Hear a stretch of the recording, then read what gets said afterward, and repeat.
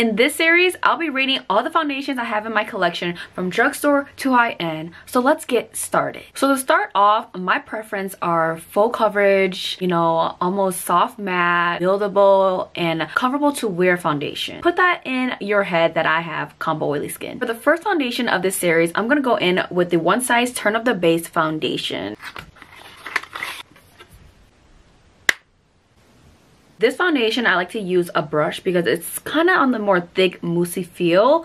But I'll be doing one side to show you the difference. Okay, as you can see, it's medium to full coverage, okay? It blends out super great.